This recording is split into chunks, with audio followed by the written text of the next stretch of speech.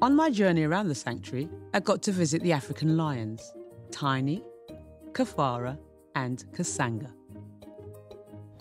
If you can tell me, Ricky, who are we visiting today? So these two are brothers. Their names are Tiny and Kafara. They're 17 years old and they've been here at the sanctuary with us since they were around 18 months old. So they're a real part of the furniture now.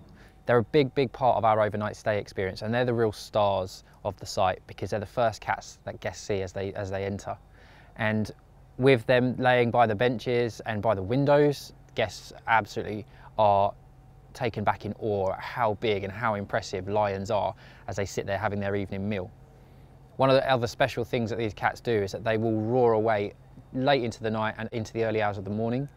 Now, one of the boys' favourite things to do is actually roar together up on their high platform, and that allows them to make themselves heard all around the site. This allows guests on their experiences to capture some great moments to take home of their time here with us at the sanctuary.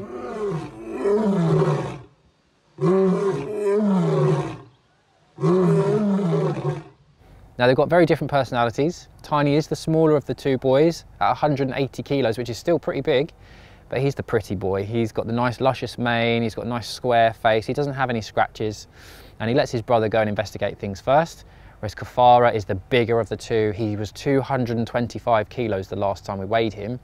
He's got a few scratches from having a few scuffles with the other brother. He likes to come and see what's going on, whereas Tiny can be very lazy. Kafara is much more interested in investigating new things that are in the enclosure. The keeping team often have trouble with getting these boys up, even for food.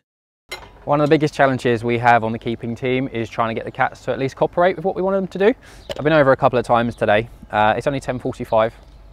Trying to get Tiny, one of our African lions, to take his morning medication, where he's 16 and a half. He's just a little bit stiff in his older age, so it's just something to help with his mobility. And he's taking the opportunity to completely ignore me and just enjoy the sunshine. Lions are famed for sleeping 22 hours a day. Each time I come over here, I call his name, he looks at me, he might roll over, and then he completely ignores me. So I'm going to try again, because he needs to have these.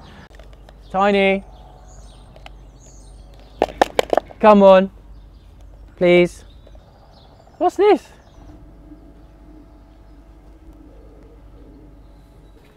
Tiny, come on. He's got his head up at least, so we'll try. Good boy. Yeah. Finally. Good boy. It's all gone. We'll go back to sleep then. Kasanga, who lives in the enclosure next to our lion brothers, is another incredible cat. He's known as the Disney lion by the keeping team, as he looks as if he's been taken straight out of The Lion King. So here he is. This is Kasanga. He's big and he's impressive. He's been with us here at the sanctuary since 2017. He's now 11 years old, so he's still in the prime of his life. He started his life off in a circus, but apparently wasn't very good at doing some of the behaviours that they required from him. So he was actually moved to Woburn Safari Park, where he lived with various females, but couldn't quite manage the higher ranking ones. He did breed with some of the lower ranking females, and then naturally, as his daughters grew up through into the pride, it became time for him to move on. So he came to us, and he's been here ever since.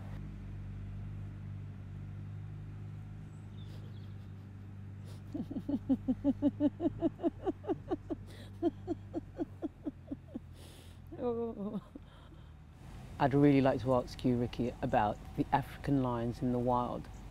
Big cats like Kasanga here. So African lions are an iconic species, but unfortunately they're really suffering in the wild. They're declining rapidly.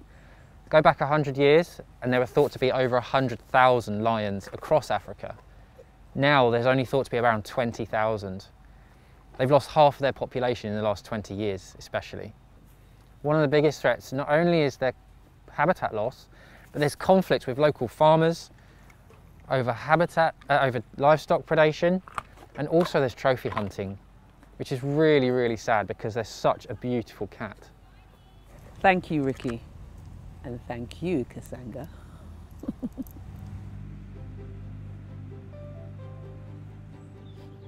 Join us next time where James will be telling us all about the most critically endangered wildcat species in the world, the Amur leopard. I think Hogar is definitely beautiful. There's a contained power within Hogar, that I would like to see unleashed.